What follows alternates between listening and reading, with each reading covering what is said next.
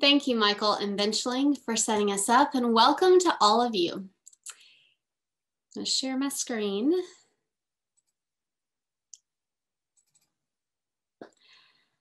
All right, so yesterday in one of the workshops, Nigel Green from AstraZeneca used the quote that I'm sure you've all heard. AI will not replace scientists, but the scientists who use AI will replace those who don't. We're going to dig into that a little bit today. We're going to talk about when we envision the future of precision medicine, what role does human computation and human in the loop AI have to play? And how can games like Philo and Foldit and Stall Catchers make real medical progress? So helping me with that today is our panel. We've got Pietro Michelucci with the Human Computation Institute, Seth Cooper with Northeastern University, Lee Lancaster with Cohen Veterans Bioscience, and Jerome Vesterpool with McGill University.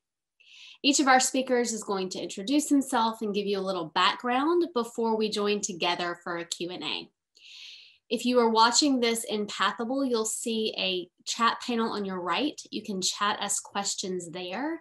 In the second tab of that panel, we also have a poll, so I encourage you to go there and take the poll.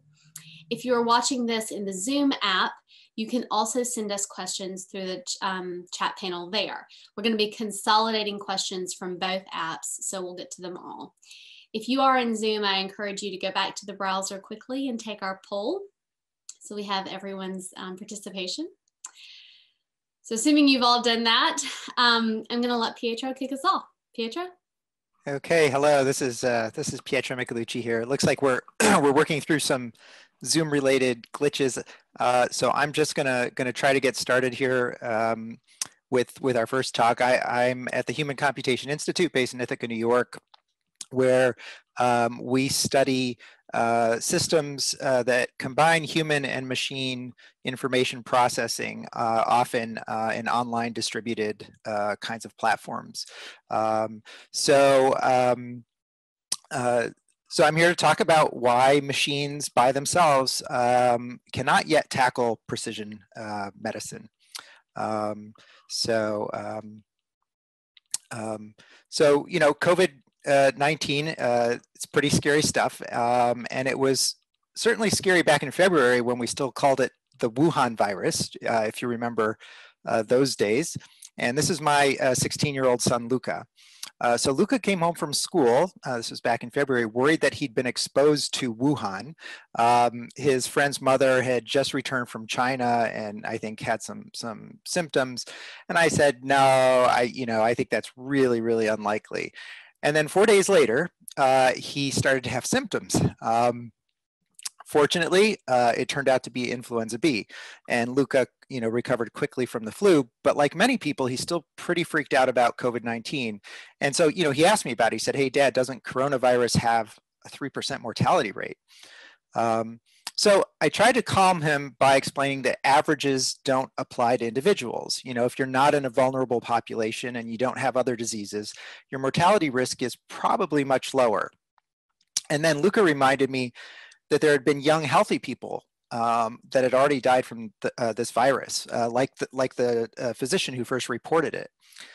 So I said somewhat dismissively, well, that's probably unusual. And he didn't seem too satisfied with that answer.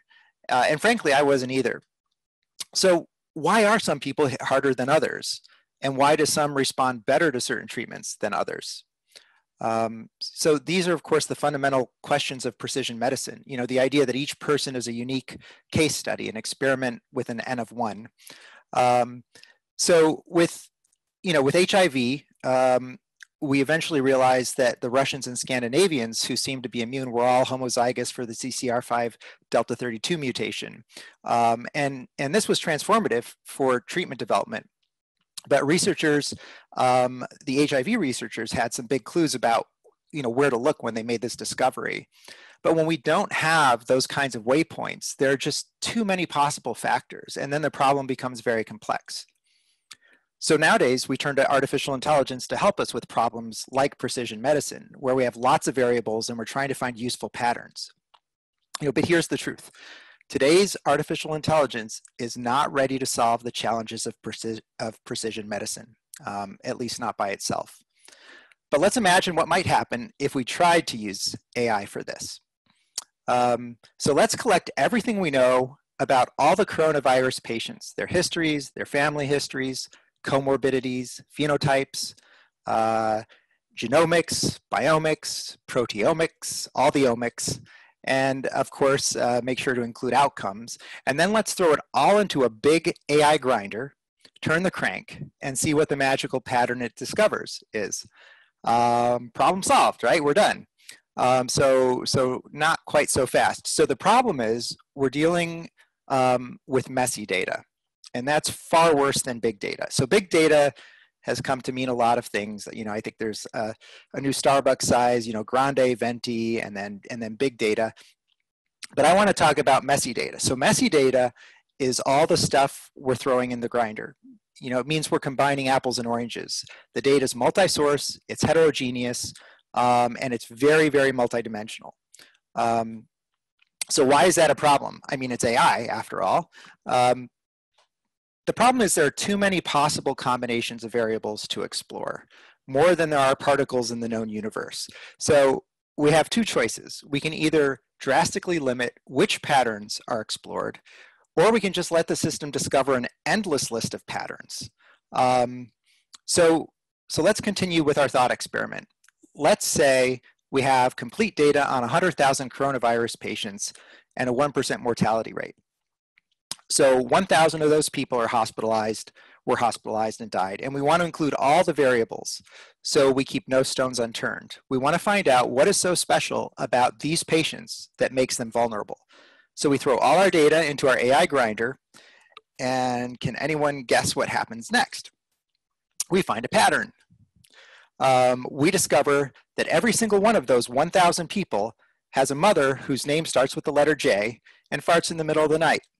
So, we better go rush over and tell all the ED doctors so they can add this to their triage, right?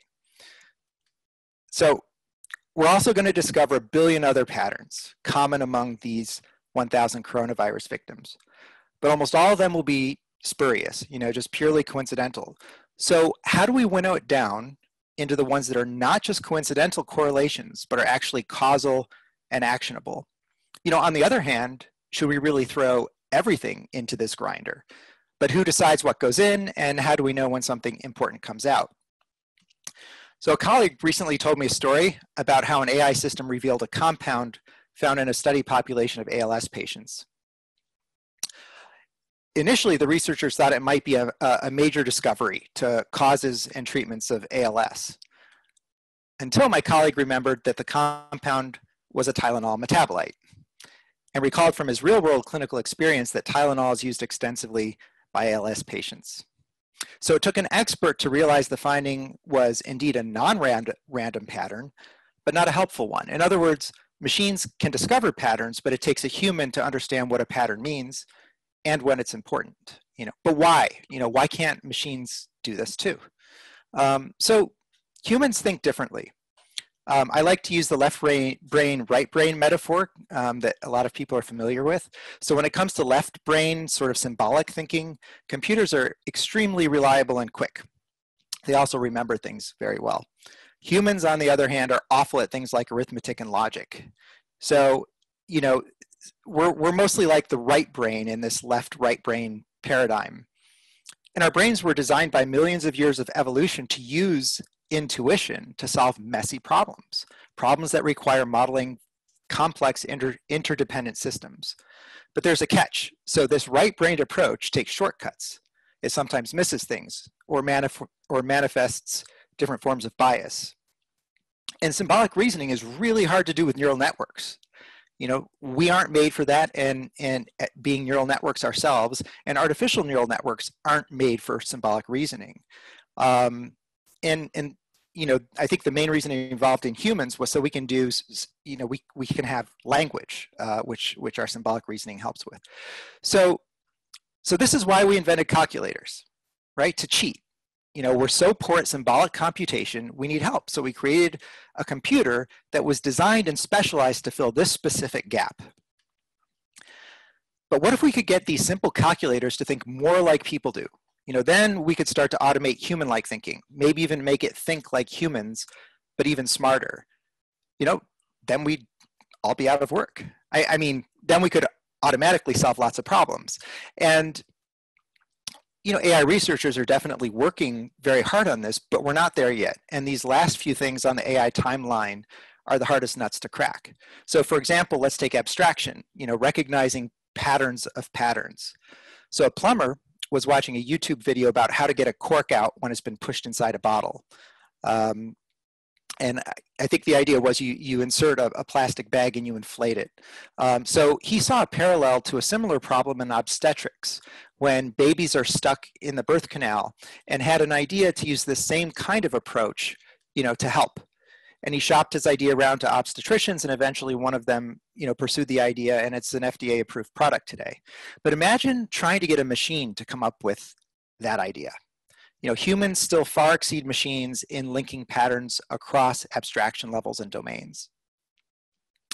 So AI isn't there yet, but maybe we can return the favor. So remember the student who used the calculator to cheat? What if we could let AI cheat by sneaking a human in the room to help out? And that's what we're actually doing today. We find ways to insert uniquely human cognitive abilities into the AI loop where they are needed. In fact, we're building systems that effectively combine the respective strengths of humans and machines to solve problems that couldn't otherwise be solved. So for example, at the Human Computation Institute, we created an online game that anyone can play called Stall Catchers.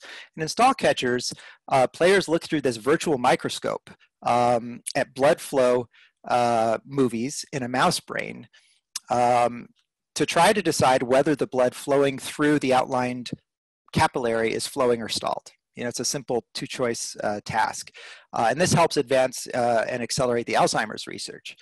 But although this task is very similar or simple in concept, it's sometimes very hard to tell whether a blood vessel is flowing or stalled for lots of reasons. For example, we have noisy images. Sometimes we get overexposed images. So this is an example of where the real-world knowledge that humans bring to the task give humans an edge over AI. So before we started this project, the problem was that machine learning systems could only get about 85% of these right. And that's why we needed to bring humans in. And one of the reasons why humans can do better is they can look at context. So anyone who's played with a garden hose as a child knows that if water's coming out of one end of the hose, it must be going in the other end of the hose. So even if you're paying attention to what's happening inside this outline to see whether or not a blood vessel is flowing or stalled, when the vessel's overexposed, you might have to look at the context around that outlined area and know something about fluid dynamics and how that works. And that's just something we naturally understand and can bring to the problem that doesn't exist in the pixels themselves, which is what the machine learning systems are looking at. When we were starting the Stall Catchers project, trying to get it started, I brought this idea to at the NIH National Alzheimer's Summit. And it was well received, and I was encouraged to pursue it with NIH support.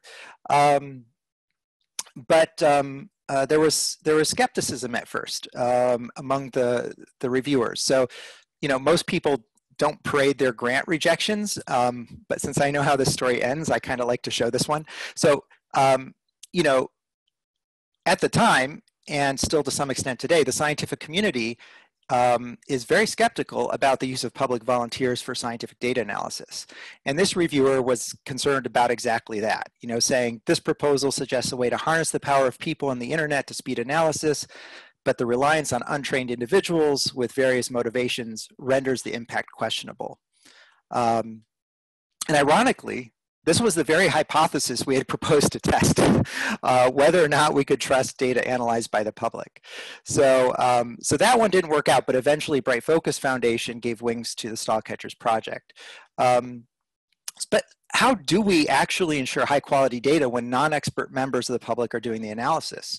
So in this sort of canonical example, at a 1906 country fair in Plymouth, England, 800 people were trying to guess the weight of a slaughtered ox. I think this picture, that's not really an ox sitting there, but it's sort of representative of this kind of state fair contest. And a statistician who looked at the data noticed that the median answer among those 800 guesses was within 1% of the correct guess. And this contributed to this more general insight that when there's a distribution of individual answers from people, the center of the distribution tends to align with the true value. And this is what we call wisdom of crowds. So, in the first few months of stall catchers, we got lots of people involved. And our goal was to analyze the data 10 times as fast as the lab while maintaining this very high level of accuracy in our analysis. Whoops. At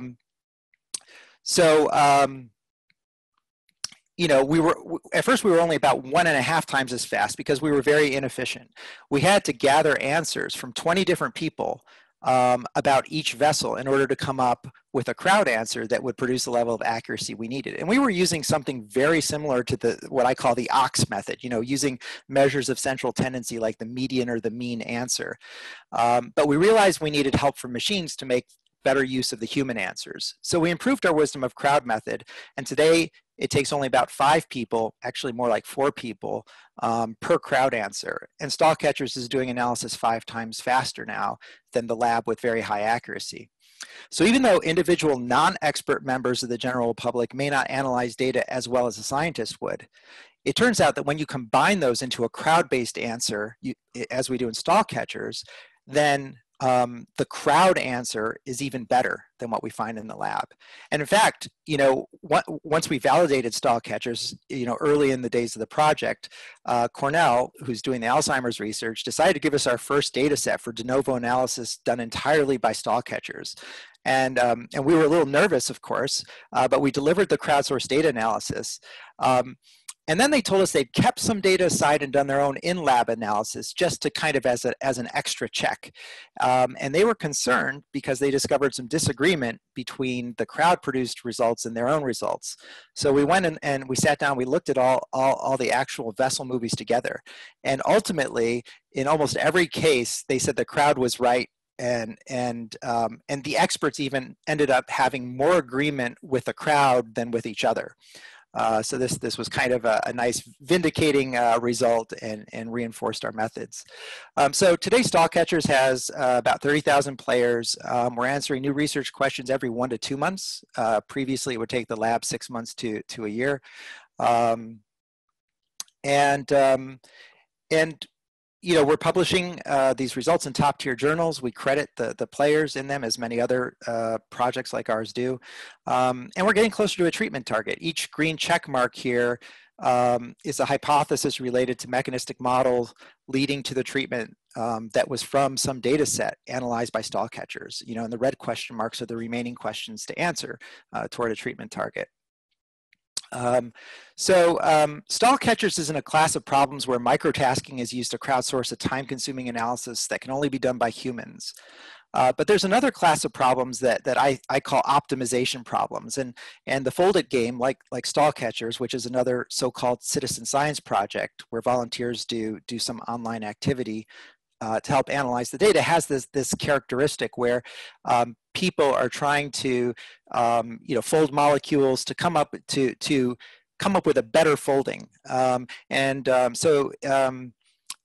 Seth Cooper, who will be speaking in a bit, will say a lot more about this project, which is his. But in the case of Foldit, there are too many possibilities for computers to evaluate exhaustively. It's kind of like the grinder problem I was discussing earlier. And so, the humans that are plugged into this loop use intuition to narrow the search space. And I think Seth will probably talk about some of the results from that project, which are impressive. So AI is not ready to solve the data challenges of precision medicine by itself, but if we can figure out the best way to bring humans into the loop in partnership with AI systems, then we stand a better chance to overcome the analytic challenges posed by precision medicine.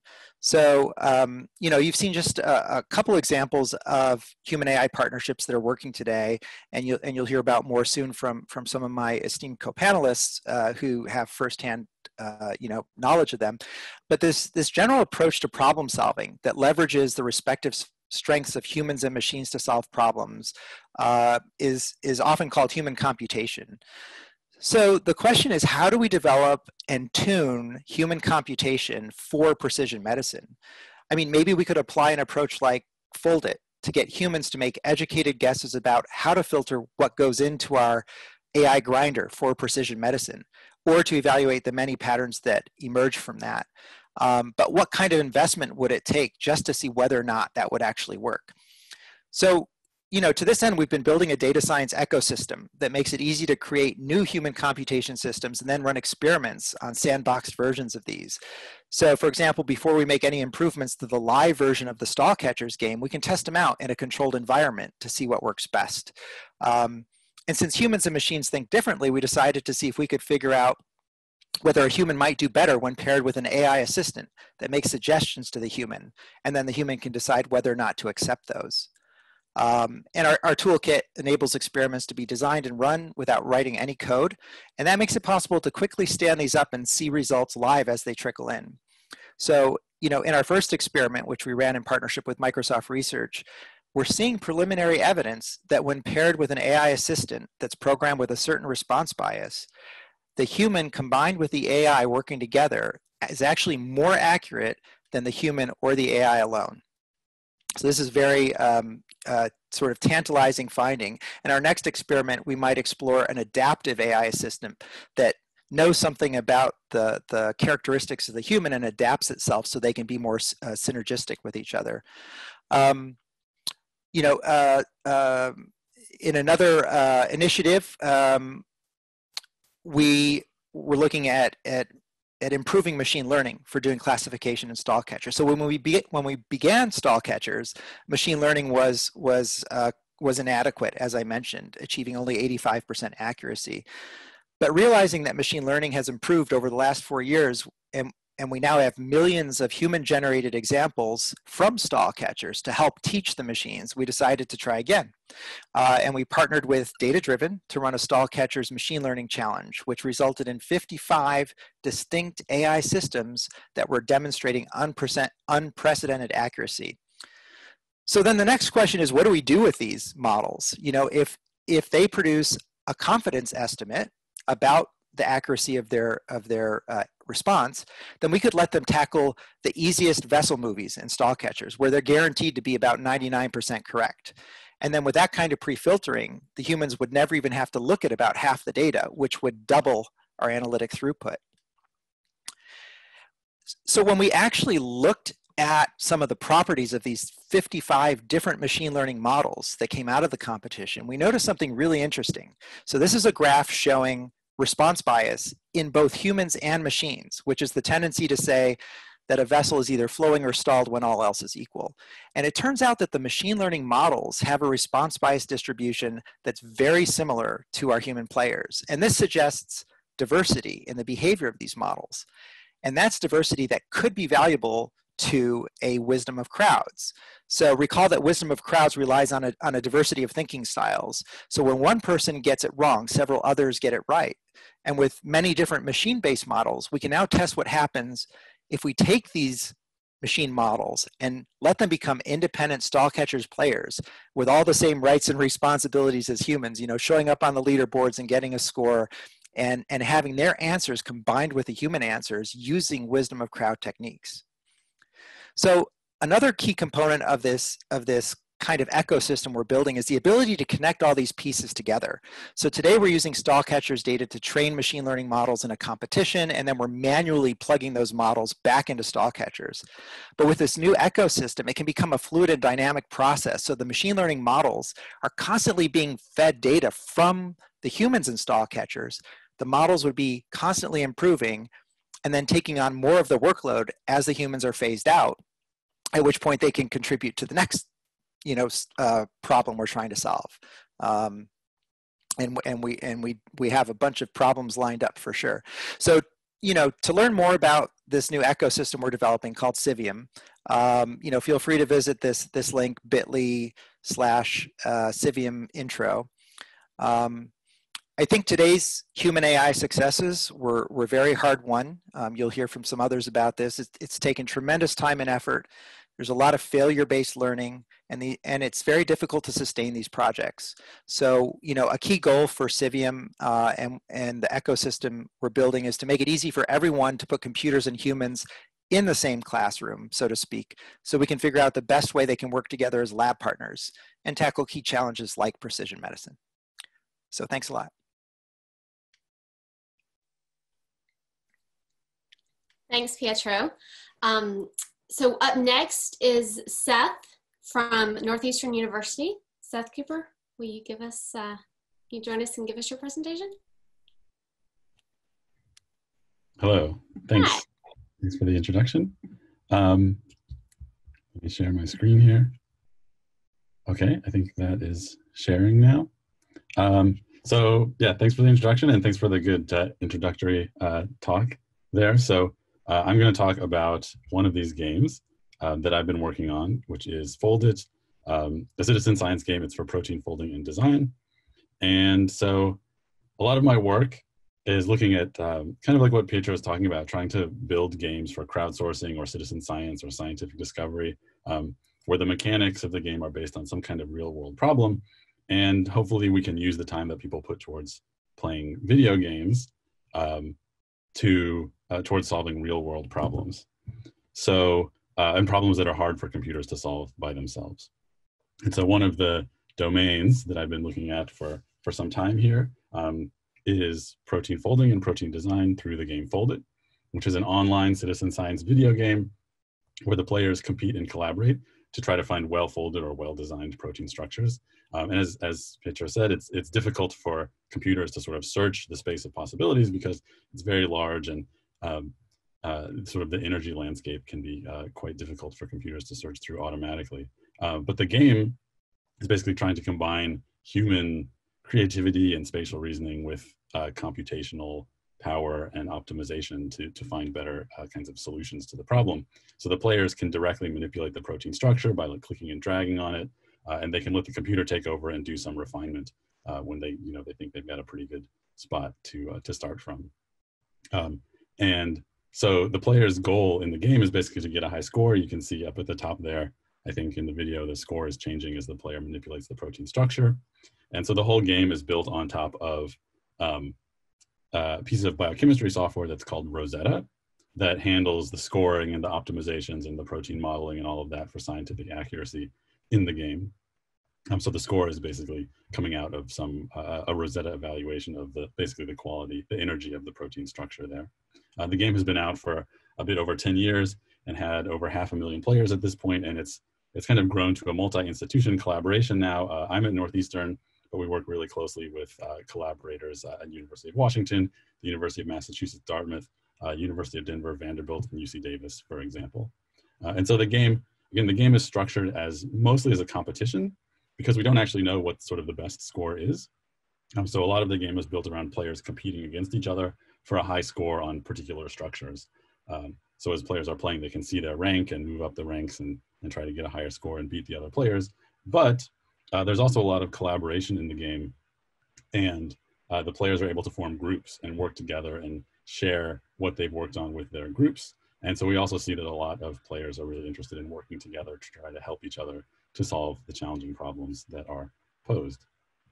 And the overall process that we use in Foldit to help scientists looks something like this. We work with biochemists to try to take a problem that they're interested in, say, a protein that they want to find the structure of, to take that and turn it into something that the game understands, which we call a puzzle. And so, it sort of translates the problem into something that can be played in the game. And then we'll post those online, and they're available usually for about a week. And during that time, the players who are playing the game, they try to get a high score and see who can get the highest score on the structures. These are usually up for about a week. There's usually a couple up at a time, so players can work on different things at the same time.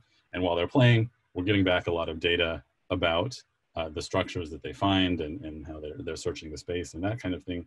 And we can analyze the results at the end and see if they found anything interesting, see if maybe we could improve something about the way the puzzle was set up. Maybe we can take the results from the first sort of pass through Foldit and use those for another round and try to improve and the whole game is sort of this process kind of trying to continually improve the game to make better scientific results and make the game also kind of hopefully more interesting and fun for players.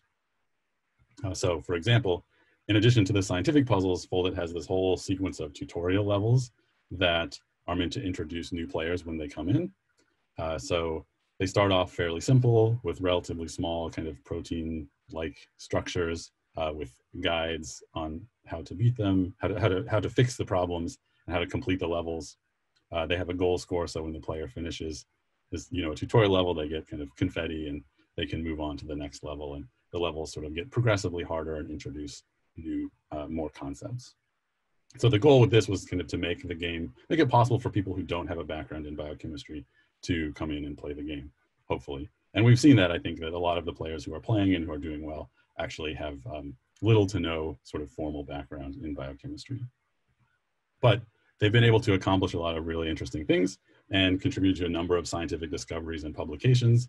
For example, one of the early kind of exciting results was the players helped to correctly predict the structure of the Mason-Pfizer monkey virus retroviral protease, which was a protein, a key protein in the virus that leads to AIDS in rhesus monkeys. And so some experimentalists who we collaborate with have been trying to solve it experimentally for years. Some of the latest algorithms have been applied unsuccessfully, but the players were actually able to solve it in just about 3 weeks of the puzzle being up, which we thought was really exciting in that case. Players have also been able to develop algorithms, basically. So we actually have an embedded scripting language in the game, and players can code up some of their strategies. And when we analyzed some of those, we found that players were coming up with really interesting and kind of effective approaches. And in fact, they sort of independently discovered similar techniques that some of the biochemists we were collaborating with worked on. And so that was kind of looking at, players could actually codify some of their strategies to be automated.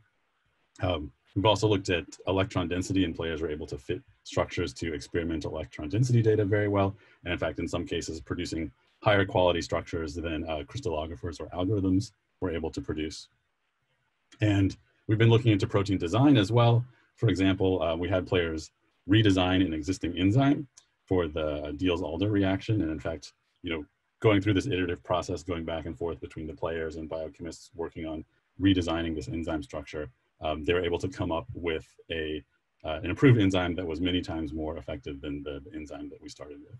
And so, we've written papers about these, and similarly, we credit the players. We try to include Foldit players as one of the authors on the paper whenever we write something about something that the players found. Also recently, the players were able to completely design several protein structures, 4 protein structures from scratch that were designed de novo in the game.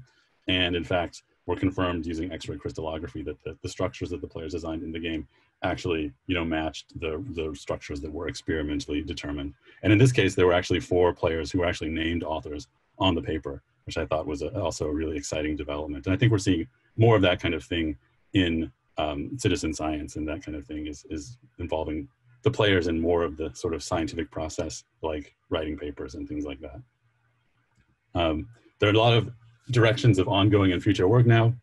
One that I wanted to mention too is with collaborators at the University of Washington, we're trying to run a series of puzzles where players could try to design a protein that could bind to the coronavirus spike protein and perhaps inhibit some of its properties or effectiveness. We're working with collaborators at Vanderbilt to include tools for small molecule designs like drug design and small molecule design in addition to protein design in the game. And with some collaborators at UC Davis to look at the impact of, say, putting a narrative into the game. So in those tutorial levels, actually including maybe more of a story, right, that might be more interesting and engaging, and see if that helps get new players into the game and continue playing than what the way the tutorial is set up right now. Something that we are interested in working on probably in the near future is virtual reality, right, and seeing if you can have a real 3-dimensional manipulation tools for 3-dimensional structures like proteins. Can players do better, right, than using a mouse and keyboard? There's a couple resources related to Foldit that might be of interest that are available online currently. One is the Foldit Education Mode, which is a mode or sort of a separate version of the game that's basically tailored for classroom use or online classroom use. That it builds on top of the existing tutorials in the game, which are just meant to teach players how to play the game. But these tutorials have been redesigned a little bit to try to teach specific concepts about protein folding and protein structure. So there's a sort of a slightly different setup of puzzles, and there's more contextual scientific information along with the gameplay. And so this is also available online right now. And we also have Foldit Standalone, which is a version of the game's interface, but it's not connected to the game. So it essentially would lets people import and export their own structures to work on using the Foldit graphical interface, completely separate from the game. And this is also available. So there's some links there at the bottom for anyone who's interested in those. And I wanted to thank everyone who's contributed to Foldit development. Many people have worked on it over the years. Also the people who've supported the research and the organizations who've supported the research, and certainly all the players, right? Without the players, we wouldn't have had these really great results. And it's available, you can also check out the game online there, or there's my contact information as well. So that's it. Thank you.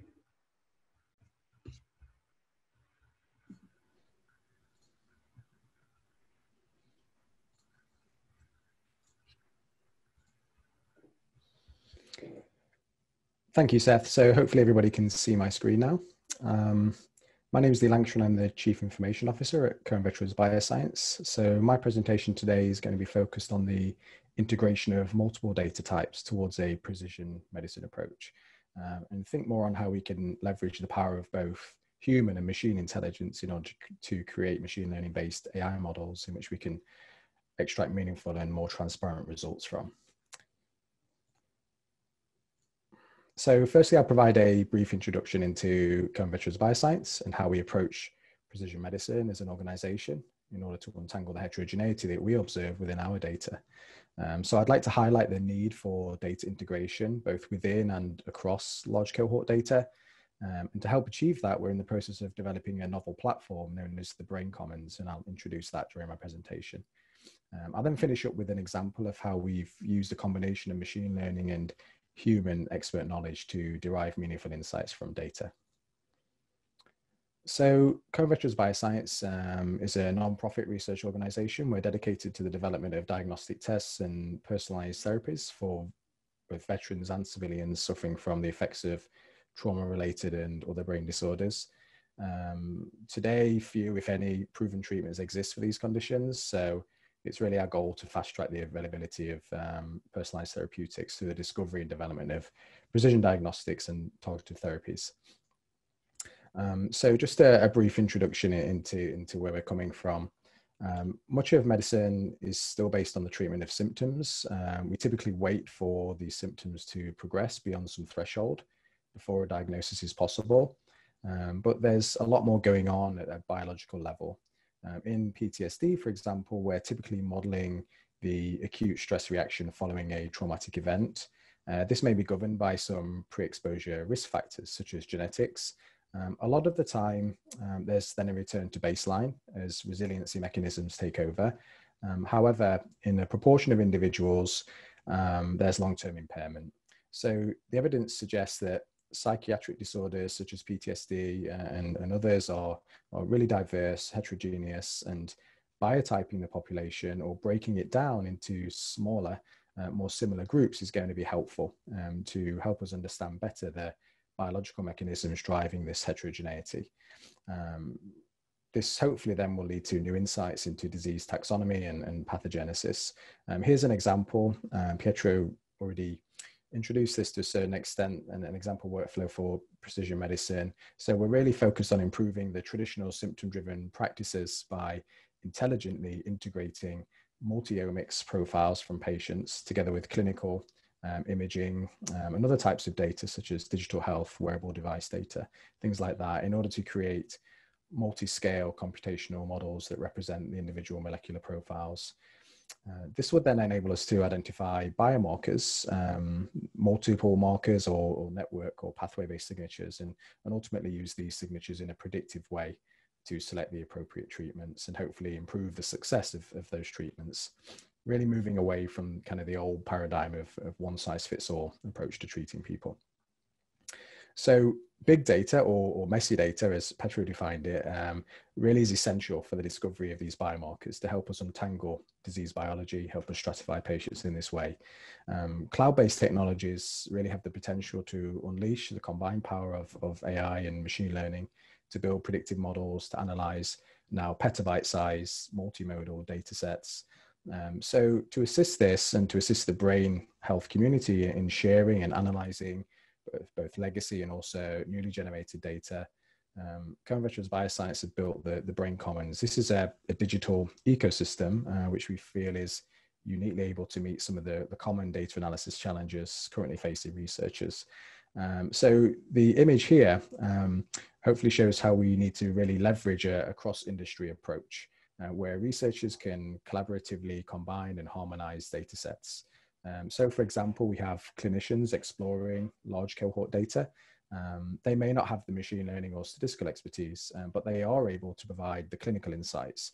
They are able to help us ask the questions they know are clinically relevant, such as what is the underlying biology driving disease progression, for example. So within this platform, they're able to use tools within this environment to identify phenotypes that they see in the clinic. We know that whole genome sequencing data is now readily available in large quantities. For example, with PTSD, until recently, it was thought to be only a social construct, but now we know that genetics does play a role. So here, the geneticist is able to look at these phenotypes identified by the clinician as important and then generate a polygenic risk score, for example, that may then offer clues into who might be at increased risk of developing a disorder. Citizen scientists also play an important role here, helping us gather and contribute data for research, even in real time, as I said, with wearable devices.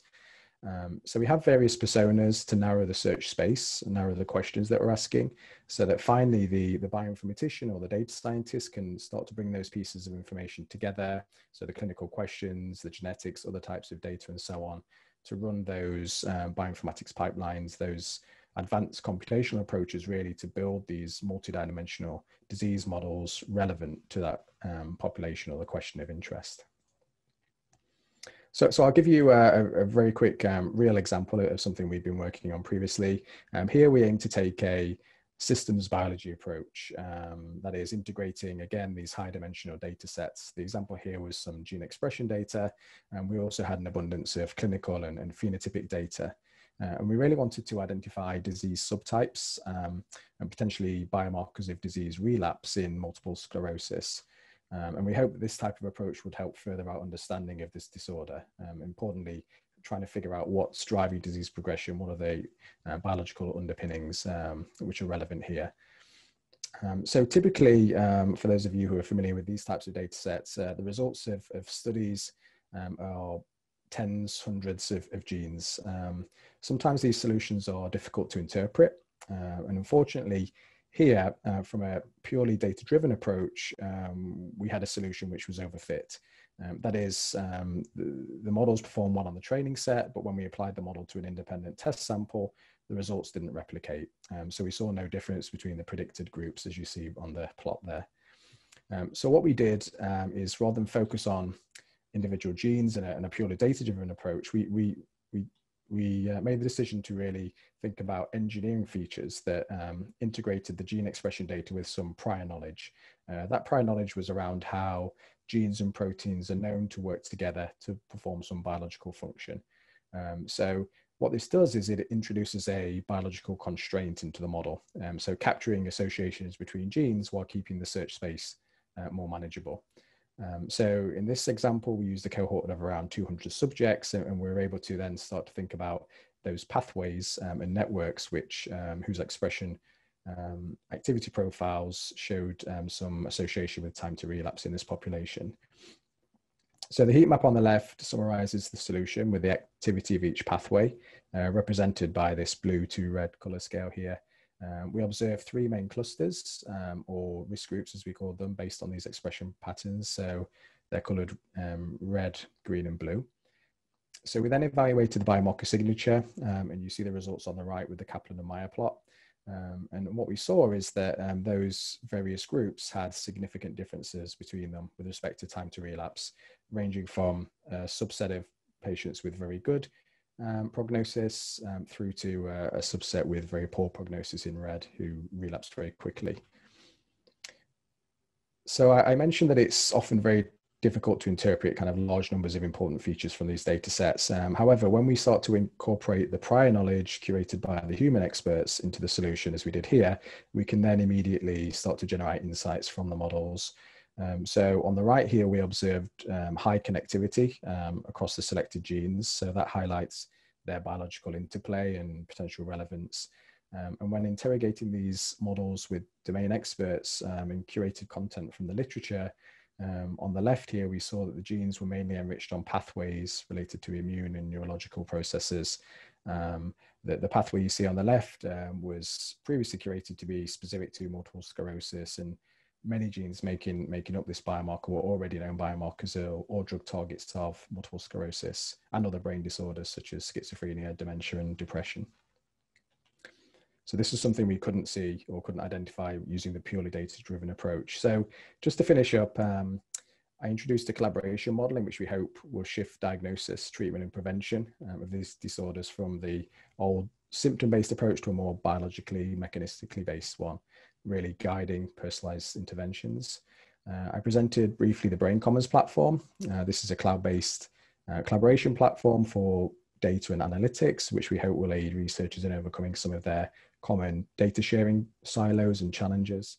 And then finally, I showed an example of where the purely data-driven model didn't really reach a good solution, but where a more of a collaborative approach, introducing prior knowledge around disease biology was really important. And we've shown that, and others have shown that really often yields superior performance in machine learning classification and regression tasks, and also at the same time has the added benefit where it assists us in interpreting potential drivers of disease state. So highlighting the importance of humans as domain experts in interpreting these solutions in order to inform our understanding of biology. Thank you.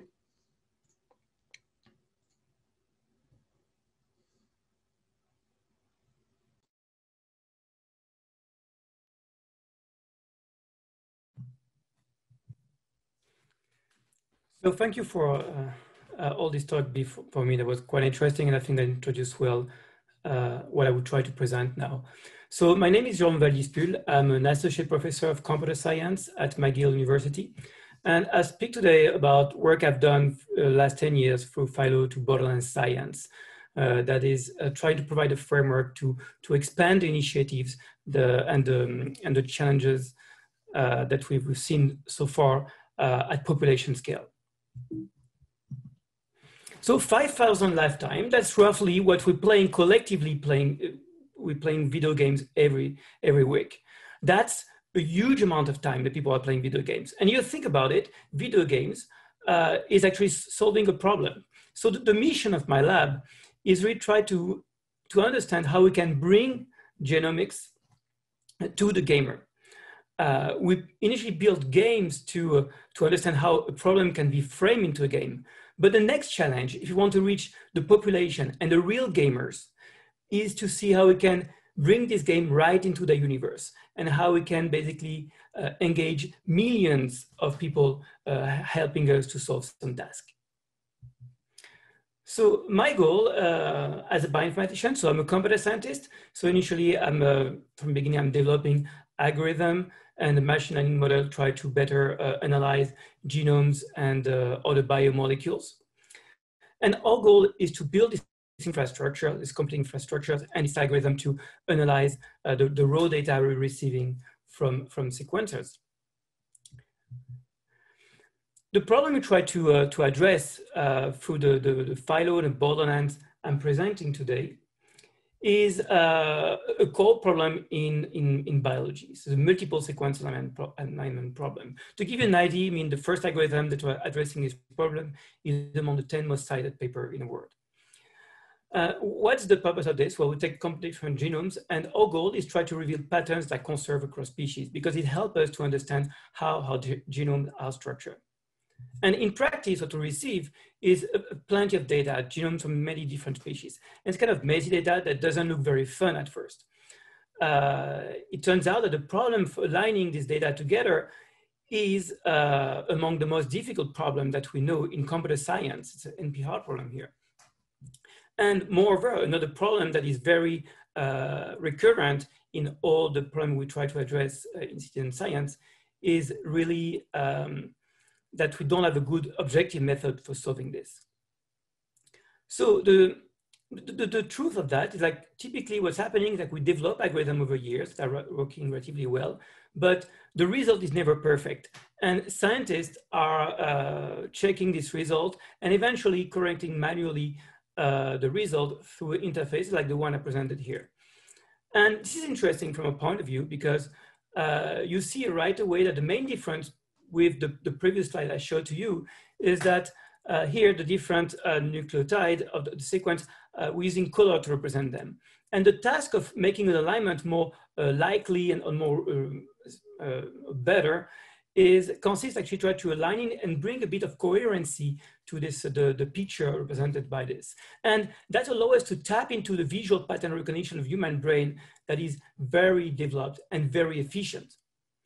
But the problem is, like, with the amount of data we're receiving, it's almost impossible to ask human to check all alignment. Moreover, we still need to improve the method, and we want to learn better algorithm, and we want to collect the data to collect as much data as possible to learn better method for doing this. And so the idea we have here is, like, trying to leverage the observation we made with the sequence alignment interfaces. We realized that actually it was not a very boring task from the point of view of the user to do.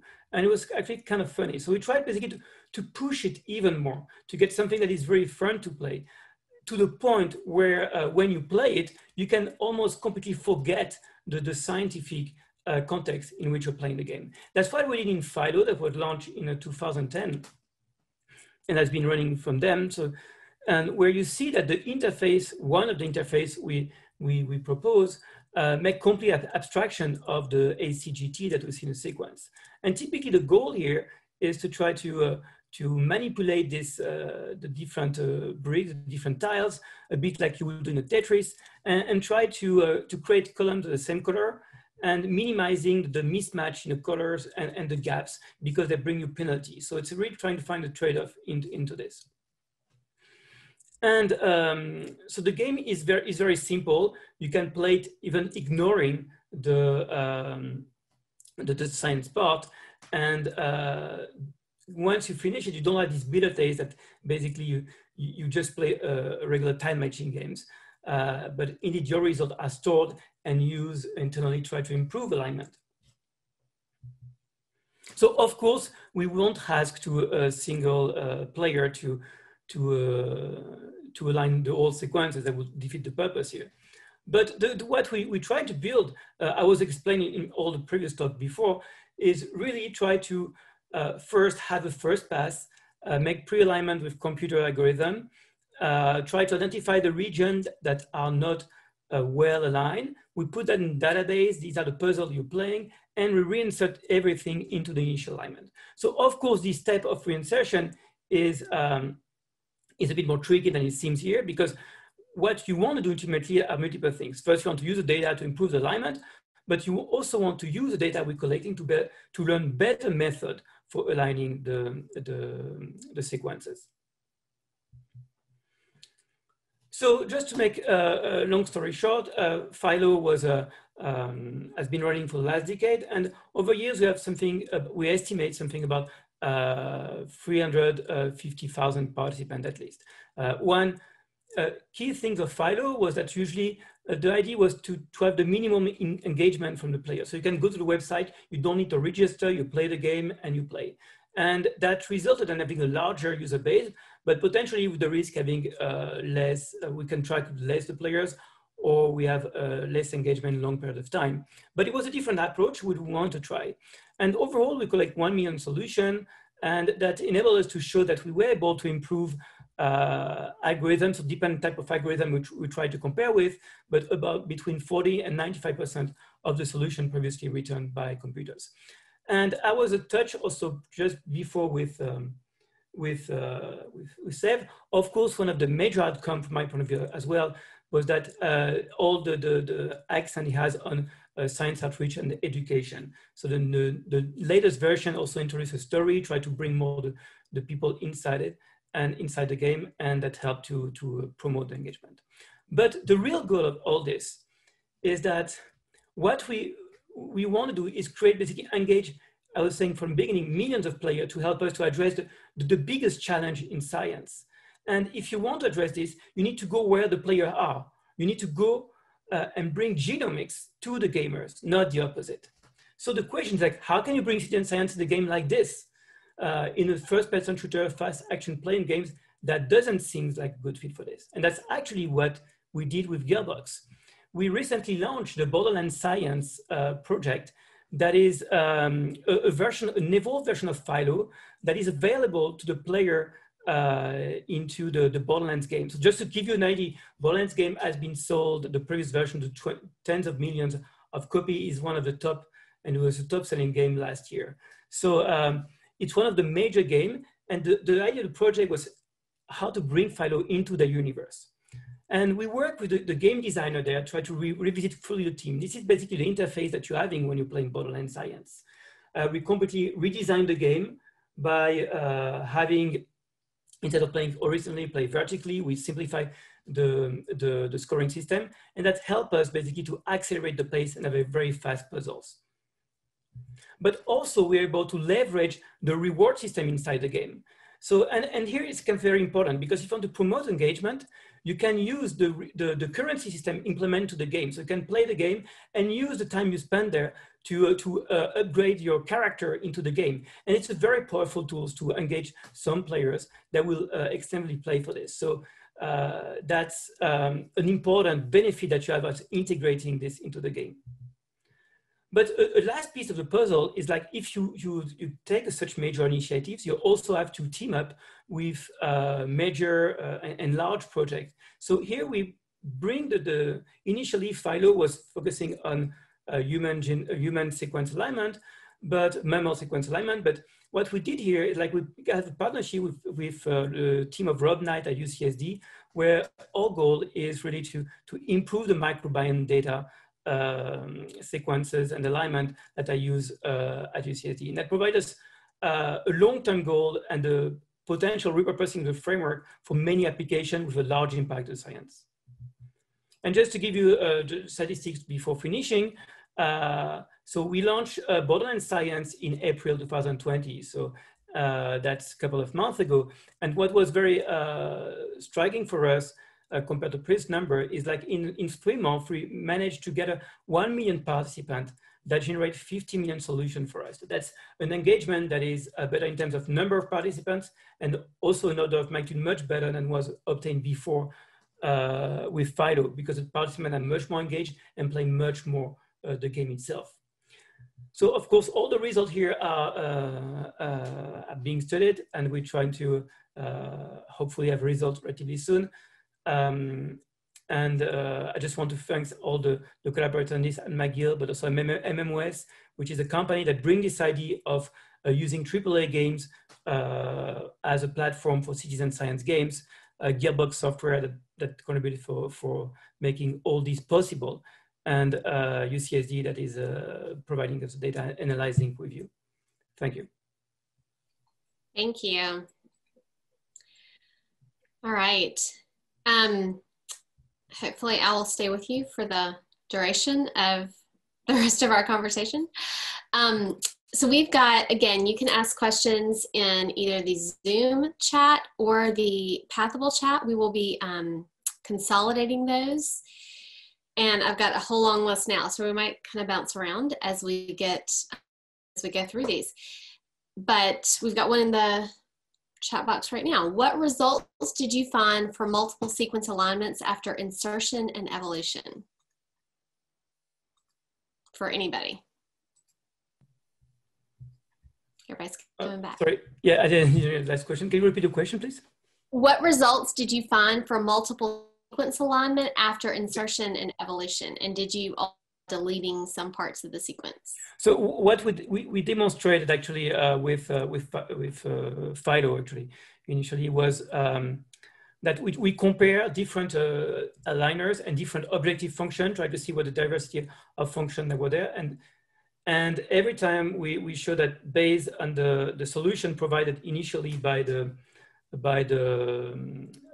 computer program, the solution returned by the player were enabling us to improve this alignment by different order of magnitude. There was never a major rearrangement because some scores were quite optimized, but it basically showed that based on the scoring function, all the algorithm that was implemented were not doing the best job possible on the platform, on the data they were using. So there was still room for improvement on the heuristic used by the programs. So I hope that answered the questions. Yeah.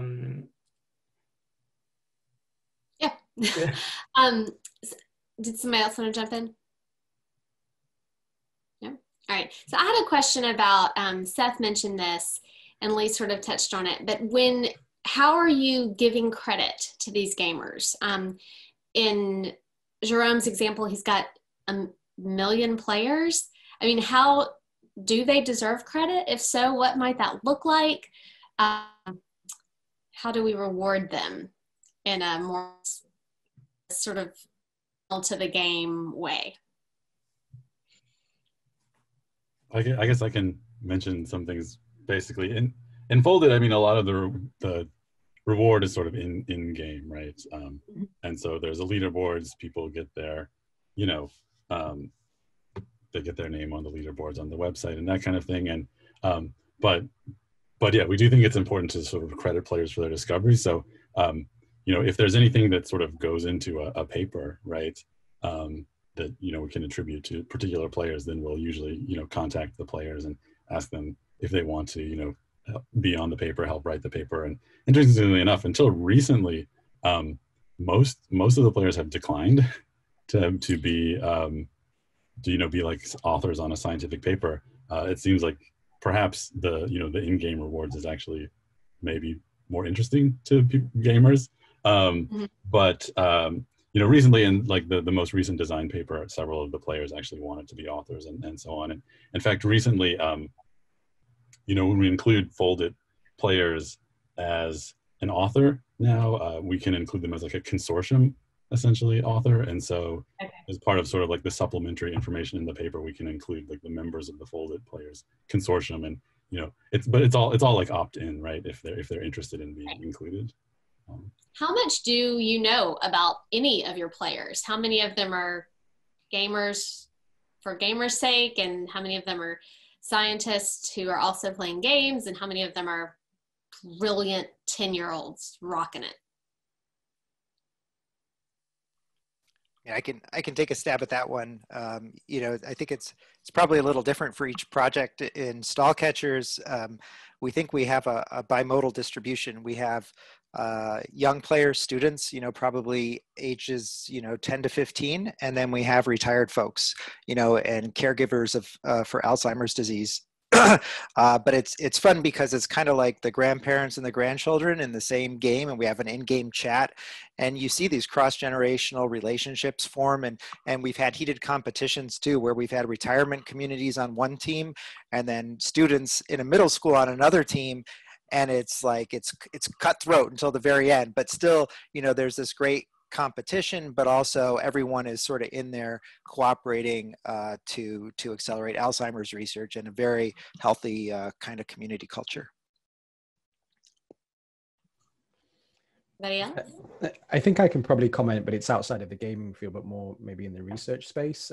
So for example, with the Brain Commons platform I briefly mentioned, we're thinking about how we can better engage the community of scientists and citizen scientists. So for example, we want to encourage researchers to submit tools and pipelines, analysis pipelines that they're developing.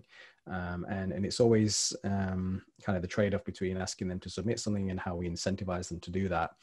So we can kind of attribute them to a specific tool, and then as that gets used hopefully by the research community in deriving insights from data, then they can be credited with that tool and be recognized as the developer of that tool, which hopefully gives them more exposure for their creativity. So that's just something which is maybe not specific to gaming, but really about how we engage in community and incentivizing researchers. Yeah, thanks. So let's talk about engaging community. When you were engaging people, in Pietro's early slides, he was talking about once you get past 20, you started having useful numbers. What are the required sample sizes for analyzing large, high-dimensional data sets so that we get useful information out of it for anybody? I mean, I think with respect to sample sizes and how big the data needs to be to generate insights, then I think that depends on what we're trying to achieve. So what is the question? If it's a classification problem, for example, and we want to stratify two populations, then the sample size required to be able to do that in a reproducible way very much depends on kind of what we call the classification difficulty. So as an example, several years ago, the FDA set up a consortium to develop good machine learning practices. And one of the projects there was thinking about sample size in these high dimensional data sets.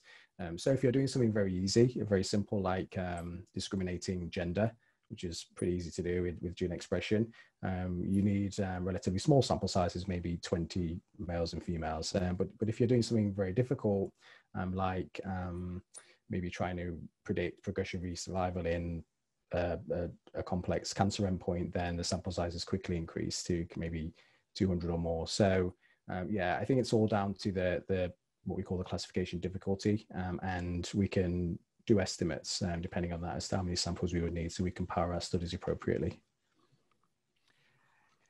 I think one thing I might add is that you know, data quality is not really there's no sort of absolute concept of data quality. It's always with respect to an application, and so we encountered this with stall catchers, in that because in stall catchers the goal is to find these capillaries that have stalled, and they represent about 1% of the capillaries in a typical data set. So that makes, if you consider those true positives, the researchers are really keen on not missing any of those true positives, but they're willing to tolerate a certain number of false positives. So once you kind of know, you know, what the research goals are and what the data quality goals are, then you have tuning knobs, and you can say, okay, well, you know, we're never going to get 100% accuracy, but we know what's really important to these researchers is this. You tune it to that, and then it's more achievable. And then you know, so there's always this sort of optimization, at least in the crowdsourcing platforms that we build. You're both trying to achieve data quality, but you're trying to do it with the minimum amount of time from any human volunteer. So there's kind of an ethical aspect to this. You know, we don't want to tax people's time any more than is absolutely necessary. So that's part of what motivates us, is we want to speed up the research, get the analysis done as fast as possible, and not waste anyone's time. So it's really this balancing all these things. I had a question for Pietro. You said early on that that by letting the AI handle the low-hanging fruit, it was the grabber with the apple, then you've improved your throughput because the humans don't have to waste their time on that. Do the humans not benefit from learning too? Don't they get better with volume? Or no? Yeah, no, I think that's what's that? Seth was nodding. Oh yeah, I think yeah. So Seth will probably have more to say on this. But I mean, I think from my standpoint, the quick answer is we're not short on data. So what we do by giving the machines the low-hanging fruit is we isolate the data that humans are looking at to the most challenging examples. And at the same time, you could imagine that you have new people coming to the game who don't want to see the most challenging examples right away. And for this purpose, we have what we call our calibration samples, where we already know the answers to these, and we throw them out there to help teach people how to play the game. As they get better at the game, we start throwing the more challenging ones at them. So Seth, did you have something to add?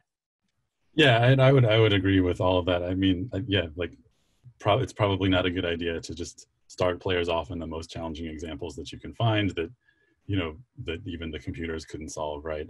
Like I was talking about in Foldit, there's this tutorial sequence of kind of onboarding levels, right? Where it starts off very simple and, gets gradually harder. And, we use that in Foldit and other games that we've developed too. Something that, and actually in Foldit, we've put a decent amount of work, I would say, into designing that kind of onboarding experience. Like what happens when someone starts playing, what are they going to see? How frustrated are they going to get right away? How quickly can you advance them through things, right? I don't think we're, anywhere near like the perfect sequence of tutorial levels in Foldit for sure. So we try to design kind of like an on-ramp and onboarding that helps new players come into the game. And right now in Foldit, it's like static, right? Everyone goes through the same sequence, but in some other games, we've been working on systems to do this dynamically, and basically, depending on how well someone does on a particular level, if they do well, they'll get something harder. If they do poorly, they might get something easier, to the point where, eventually they'll get to sort of like the interesting scientific challenges and that kind of thing. It's something also that we're hoping to be able to integrate into Foldit as well, but this kind of dynamic difficulty adjustment. And for that, you could use like real instances of real problems that had previously been solved, because then you have a better idea of actually maybe how hard they are. So that's exactly what we do in Stall Catchers today, except that we were motivated to do it from the get-go because we knew that we might have Alzheimer's patients playing the game. And, in Alzheimer's disease, there's this phenomenon known as sundowning that's kind of related to the circadian rhythm we all experience. We all have our afternoon slumps, but in Alzheimer's, that's a more dramatic sort of cognitive slump in the afternoon. So our difficulty can actually ramp down as well as up, dynamically, as you were suggesting, Seth, based on how people are doing sort of moment to moment. And this makes it possible for people, to play confidently and be getting enough of these right to get enough easy ones when they need easy ones, and so on. So it's been helpful. Do you want to, you want your players to keep playing too? If they feel discouraged and overwhelmed, then you've lost somebody who could have been contributing to the study or to the. Yeah, if I can add to this, you have to also acknowledge that not all players have motivation indeed. You can discourage them if it's too complicated, but you can also discourage them if it's too simple. And that's also what we have developed. With Philo, we developed some interface where they have some expert mode when you can get crazy puzzles. What is always hard with this is understanding the diversity of the population and not trying a solution to force to everyone. You have to try to basically offer a lot of solutions to different players so that you can adapt the crowd and be more efficient.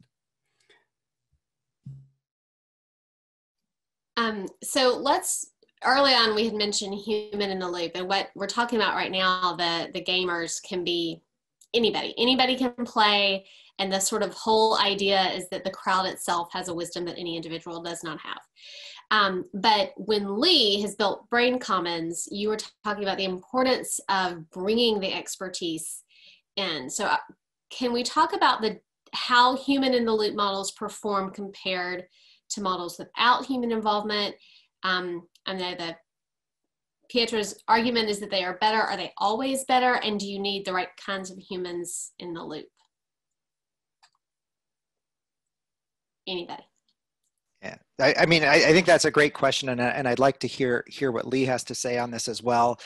So I'll just give a brief response. Is that I think one of the directions that science could go as we bring more public participation into the scientific process is that You have tasks that require general human cognitive abilities that were previously performed by scientists, even though anyone could do those tasks, or if you stripped away the domain knowledge requirements of those tasks, anyone can do those. So what I think we're really doing is we're saying, we still have domain expertise. We still have people who have studied diseases, like some of the folks that were constraining the input to Lee's model, who need to bring that domain knowledge in, and that's very useful. You can't just teach someone how to have that knowledge in the course of on-ramping to a game. So we end up with domain experts spending more of their time on stuff where they actually have expertise to bring to the problem. And I think that ends up being a more effective division of labor than what we traditionally have. But yeah, Lee, what do you think? It's an interesting question. We haven't compared the so-called experts versus the kind of the citizen scientists with respect to some of the content, the underlying biological kind of prior knowledge that I spoke about. We know that introducing the prior knowledge definitely helps versus kind of a purely data-driven approach, as I touched on, and that's been shown a lot in other types of work as well. The interpretation is important because often we see that the model-based approach. So an AI model might be quite complex, where the underlying kind of solution an underlying linear solution might be more preferable to us because it's more interpretable. So I think they're having the human interpret kind of that output and guide towards a preference is really helpful.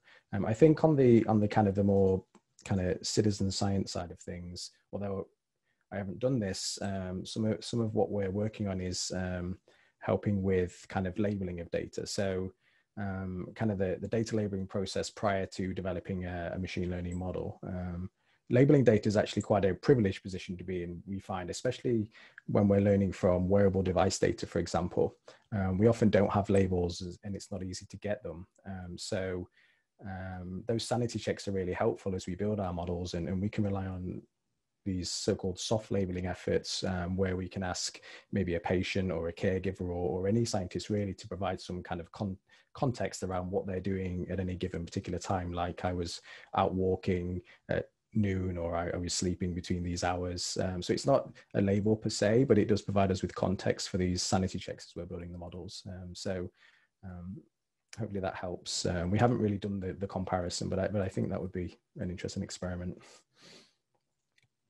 So in all of these situations and all of your different kind of models, have the citizen scientists or the gamers found anything that really surprised you? Not the finding that wasn't a finding, not the Tylenol metabolite, but something that turned out to be real that was surprising.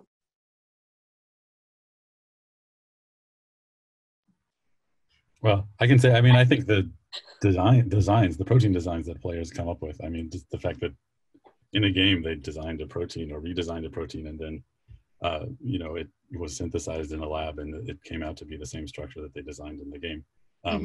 Because in those cases, we're not necessarily looking for like a specific structure or anything. So, the things that if they come up with something and it kind of works, right. It's interesting. It's the things they come up with are kind of surprising. They come up, and then sometimes they'll, we've had, I don't know, like, players will come up with kind of like aesthetically interesting proteins that aren't realistic, but they're like interesting shapes and things like that they're able to fit the proteins into. Not that would probably have no chance of like folding up in reality, but they're kind of interesting. And one of the things that we actually found is that players are actually quite good at finding kind of like loopholes, right, in the computational systems in a way, right? So, in Rosetta, there's it's an optimization problem. So there's this sort of like objective energy function, and then there's the algorithm that tries to make move to the protein to optimize the energy. And players will try things that the algorithms just never try to find. And so they'll find like these little holes that they can kind of poke in the energy function. One of which was, so like regular helices in a protein are, they sort of repeat every 4 residues, right? But some of the players found that if you slightly unwind them, if you slightly unwind the helices, and you make, I think, what's called like a pi helix, so it repeats every 5 residues, the Rosette energy function would actually score that way higher. And so, the players all started making these. They knew that they weren't, really good, but they were getting more points for that. And so eventually, our collaborators went back and sort of fixed up this kind of little hole in the energy function that the players encountered, which the algorithms at Search of Space would never do, right? But the players are just trying all sorts of different things. And that's part of that iterative process, right? Yeah, and that's also the balance between, are your players playing for discovery, or are they playing for points? Yeah. What you want and what works. Yeah, and I think the players wanted us to fix that because they want those two things to align, right? The game rewards and the scientific purpose. If I can just add on top, oh, sorry, Frank. On top of that, like actually, the purpose of this game is actually to find things that will surprise us, right?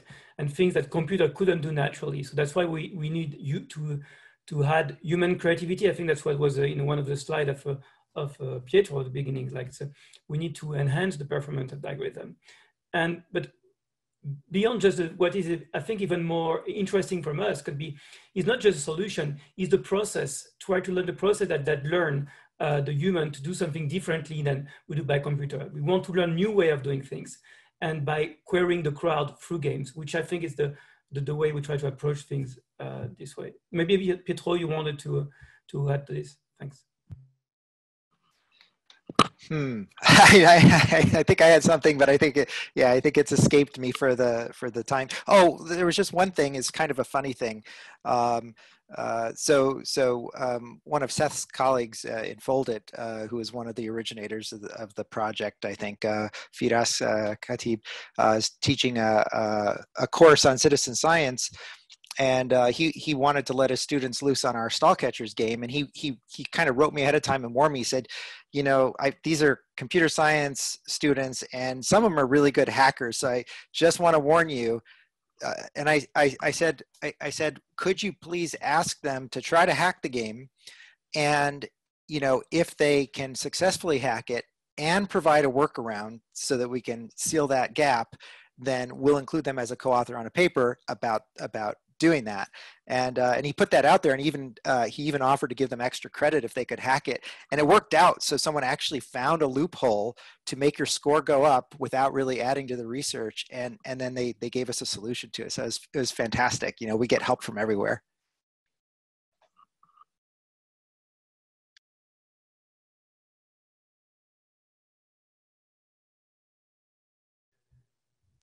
Did we lose our host?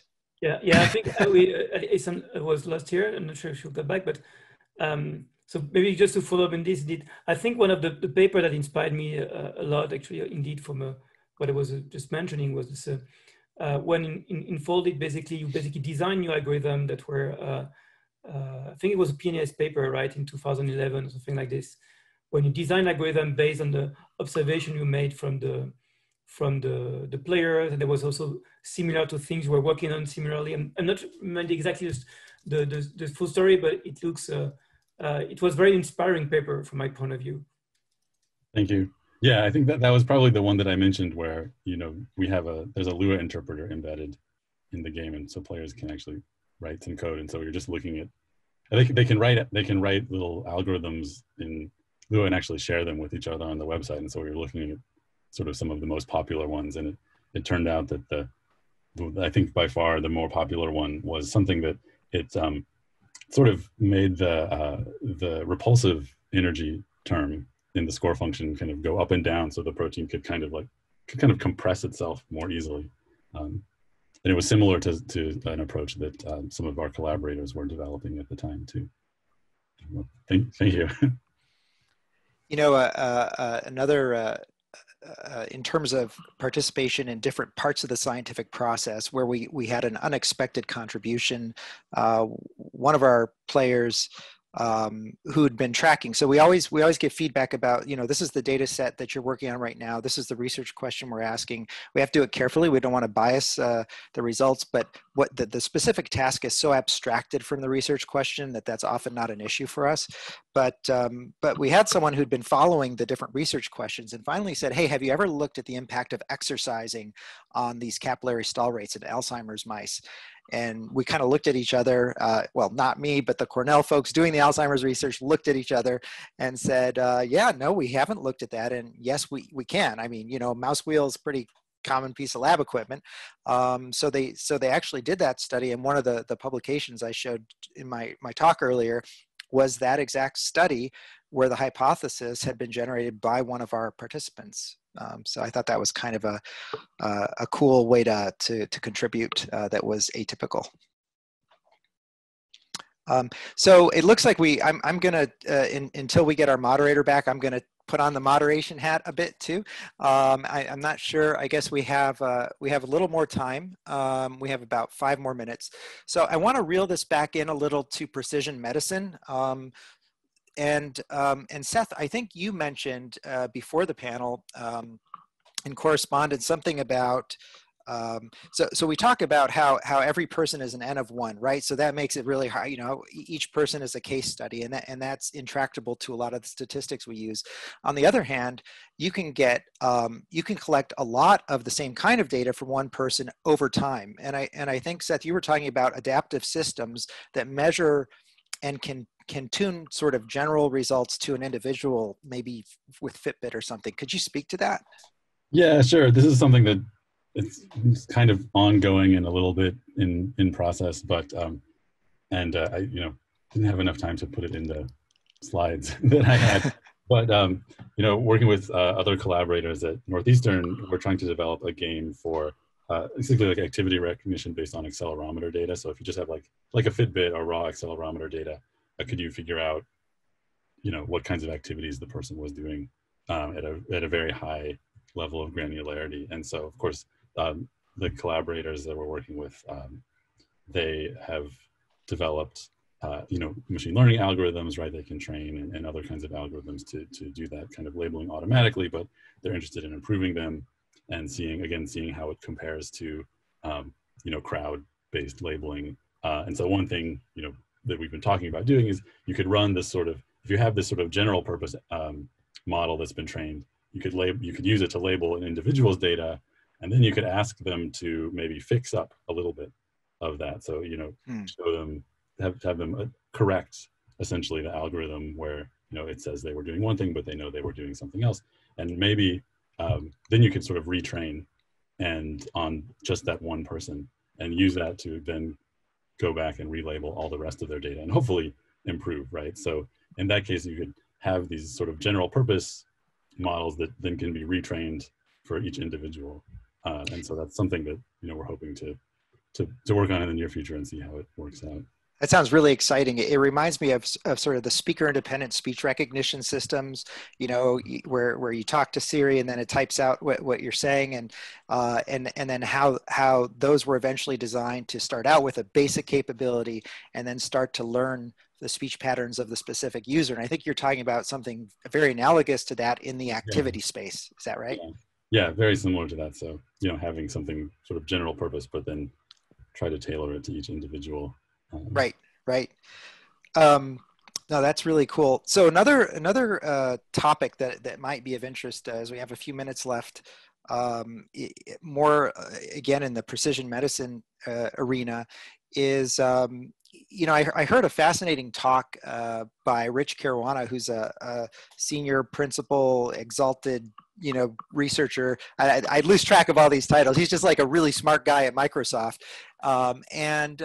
He formerly at Cornell, and he was talking about transparency in AI systems. So, you get some kind of a fancy model that spits out some patterns and results. And so you start to say, oh, there's an association like between some input factors and patient outcomes, because you're trying to figure out how to do triage. And but if it's a neural network model, the representation that leads to that connection is kind of opaque. It's very hard for us to disentangle all those connection weights and say, well, what is this like?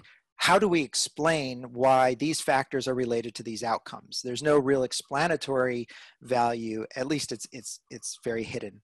But then Rich talks about this new version of generalized additive models where they do these pairwise comparisons of different factors, but it's much more sophisticated than the original. It's kind of like a very fancy form of logistic regression, except instead of just having weights on each variable, you have entire functions of each variable that are being combined.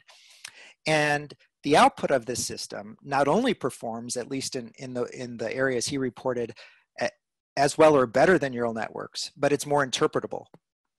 And then what you get, coming out of this is for each factor or set of factors is you get kind of a graph that shows the impact of that factor with respect to some outcome measurement.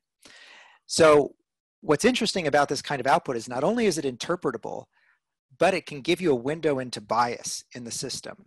So you can sort of tease apart clinical factors versus, say, societal, sociological factors. So if you look at it and you say, oh, age is a factor, but then we have this discontinuity in the graph at age 65. Oh, well, people retire at age 65, they have new insurance, they have different quality of care. Suddenly you realize it's not a clinical factor, really, it's a circumstantial kind of factor. And then you decide whether that's important or not. So, it occurred to me that you could do analysis on this output, either using new machine models or crowds that could be taught to look for these kinds of characteristic signals to help with the interpretability. But I'm wondering, Lee, do you use such techniques in your own systems, these kind of generalized additive modelers, or the GA2Ms as they're called, the fancier versions of these? And have you encountered these interpretability issues? That's a great question. So we haven't been using those specific techniques. Something we have been looking at is if we have, let's say, a gene expression matrix, and that's an image essentially, we've been looking at techniques from kind of image analysis. Let's say we're using convolutional neural networks or something similar. And then some of these techniques around kind of saliency and calculating saliency over an image. So you might have seen examples where there's a picture of a bird and it lights up where the bird is in the background's kind of, it's not visible, and you can see kind of why the machine is making that decision. We've been using similar techniques on some of these gene expression images. And what's interesting is that often the areas which are lighting up are actually identifying genes or groups of genes which do have some commonalities with respect to the biological function. So maybe that goes back to the previous question as well around kind of surprising results, because here we're not actually incorporating that prior knowledge, but it is giving us something which is somewhat more interpretable. So it's maybe not quite so transparent as what you were referring to there, but I think it is interesting step in that direction forward for us. Yeah. Yeah, no, that's great. Well, it looks like we're right out of time. I just want to quickly, thank Cindy Crownenshield for inviting us to this, to my co-panelists who have rich and interesting experience to share. Really appreciated those talks, and to Allison for moderating as long as she could until her internet expired on her. So, and thanks to everyone for joining the session. I hope it was interesting, and we'll see you next time. Thanks again. Thank you. Bye. Thank you.